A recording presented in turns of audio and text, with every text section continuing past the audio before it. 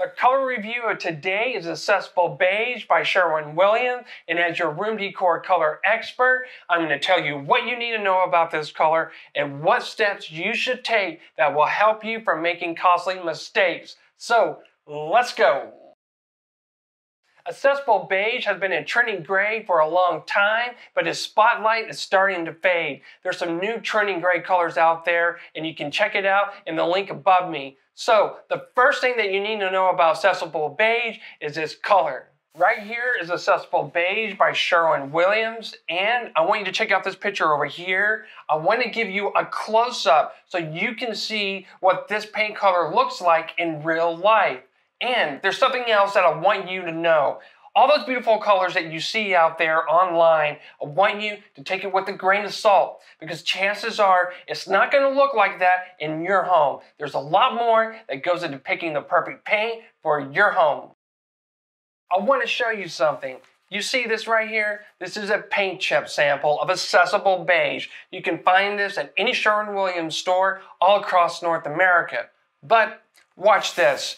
If I compare this with this real sample board right here, it's a completely different story. Why? Because the undertones of this sample board pop out. Unlike this paint chip, you're never going to see that. Another thing that I want you to know, it depends on where you paint this color in your home. It's going to be a completely different story. Why? Because the north and the south facing rooms will act completely different depending on the type of lighting you may have in your home. So what I want you to know is that Accessible Beige is somewhat of a chameleon, and all those pictures that you see out there online, they're beautiful, but I want you to take it with a grain of salt. It's like Instagram. Everybody posts beautiful pictures, but no one will post a disappointing picture. Right? By the way, if you're new here, feel free to subscribe. I give you valuable information like this video right here. All right, let's get back to it.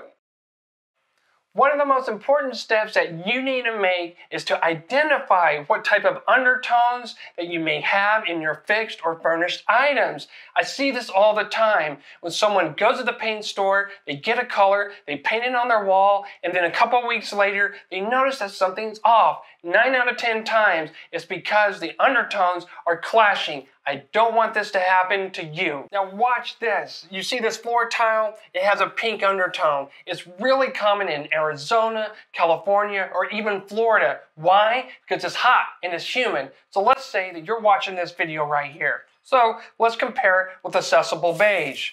Now, look what happens. When you compare the Accessible Beige with this pink floor tile, it's going to bring out the pink. Now imagine if you have 500 to 2,000 of these floor tiles in your living room.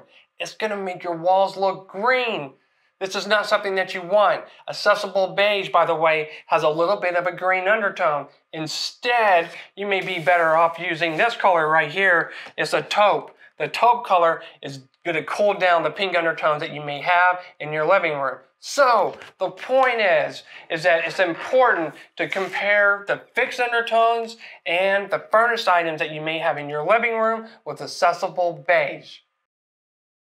Let me know what you think about Accessible Beige, or if you have any experience working with this color, I would love to know in the comment section down below. And if you need help on picking the right paint colors for your home and you want it professionally done, check out the link that I'll leave in the description section down below. Until then, I will see you next week.